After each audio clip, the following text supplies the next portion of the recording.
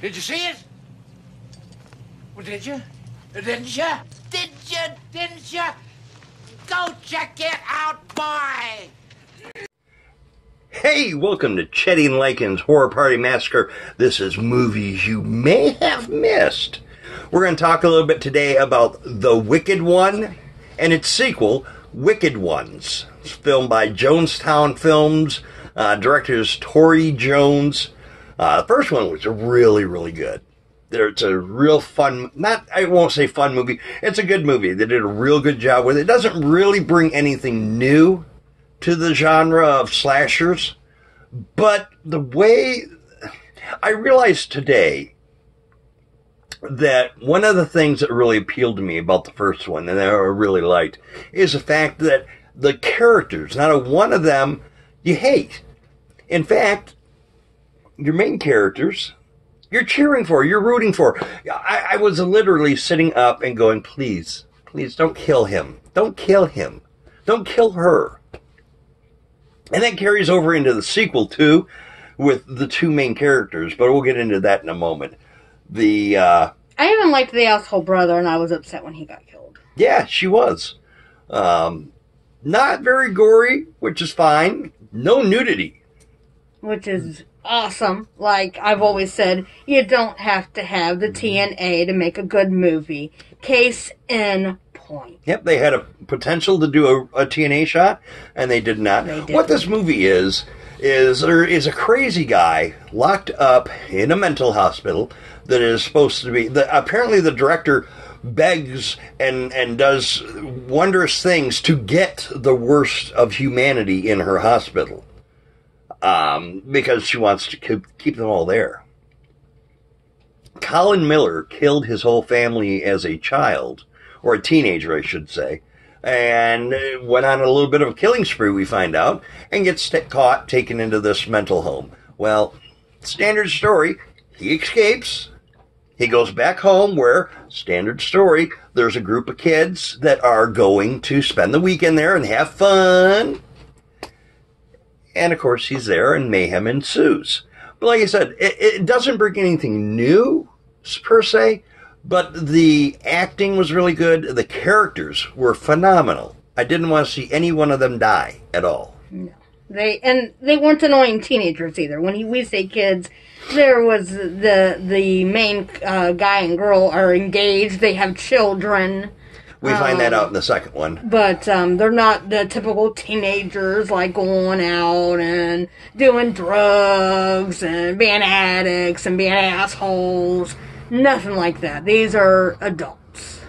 There was a couple things I think they could have expanded on maybe a little bit, like, was it real? What was really in the brother's Trevor? I think the brother was Trevor. What was in his backpack that made him flip out so much? Is it what they implied, or was it something else? The relationship between the main guy and girl was done pretty well.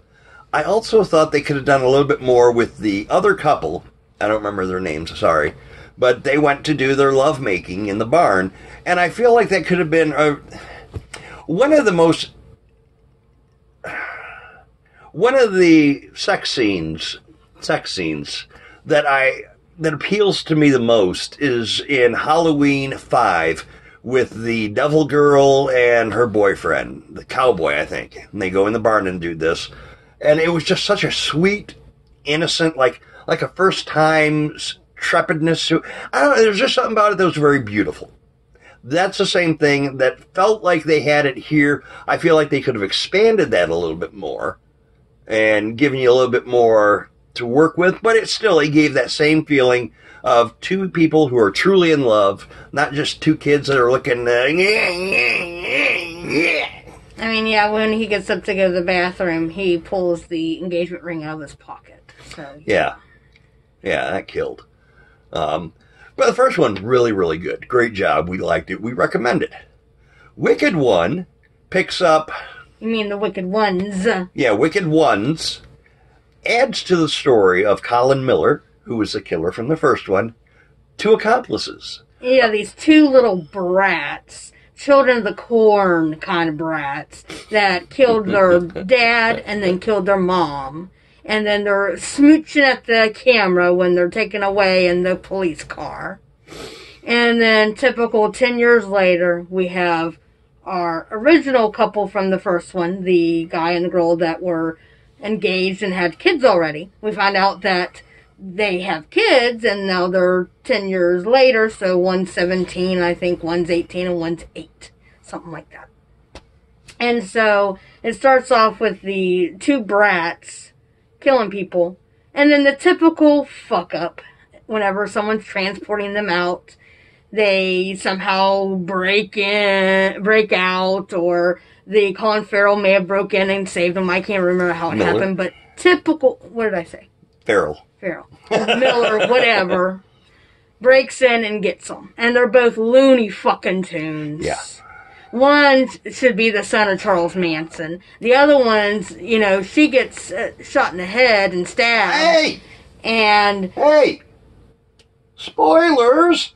Well, she gets injured and just giggles about it.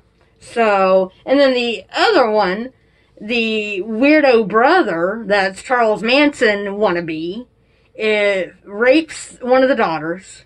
Dry rapes, because you can tell her panties are still on. Or it may have been, I don't know. It may have been a pull away. But, so the brother comes in and rescues her, and then the guy, I was thinking, if he rapes the brother, I'm done watching.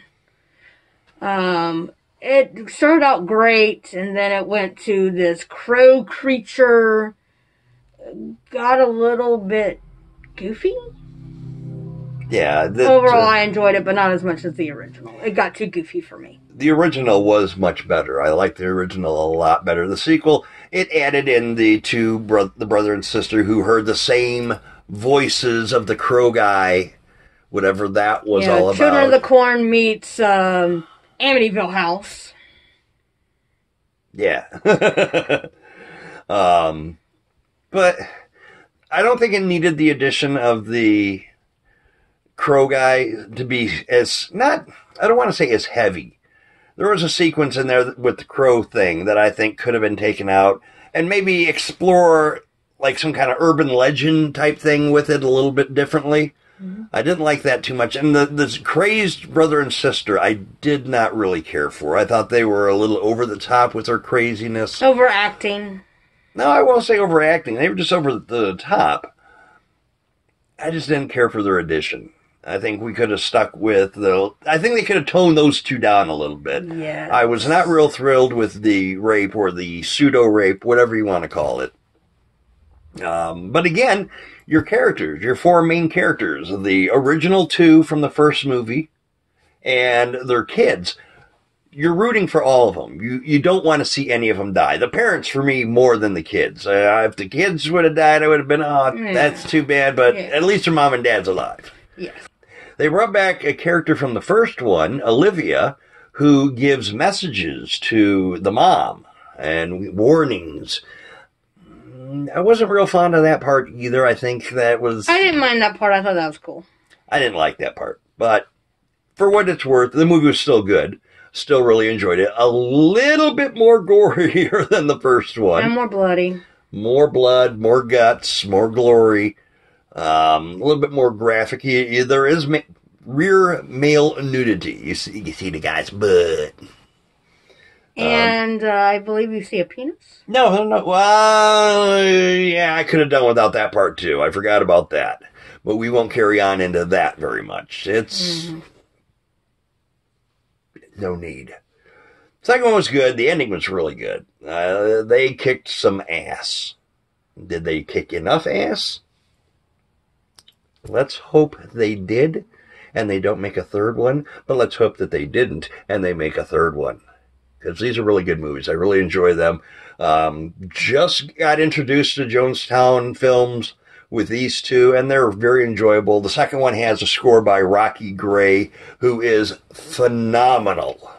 Just an amazing composer. We listened to the soundtrack on the way home from Fright Night, which is where we got it from. Amazing soundtrack. Not just on the way home. I've been listening to it consistently 7 days, every day, on the way back and forth to work and to the grocery store, listening to these soundtracks. So they're really good. Really enjoyed them.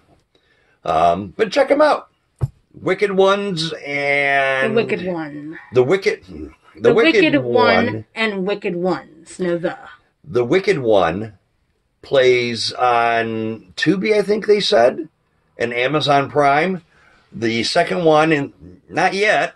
You can get I think you can order the movie from their website, and I'll put a link down below. Definitely check them out. They are popcorn worthy. We hope you enjoyed this little review that we put out on there. Little chaotic, which is what we like. But we hope you liked it too. If you've seen either one of these movies and you liked them, comment down below. We'd like to hear your thoughts and your opinions.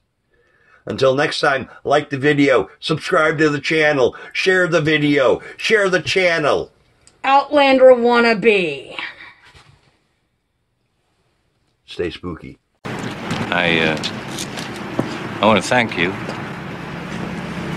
Anything you want, you just name it.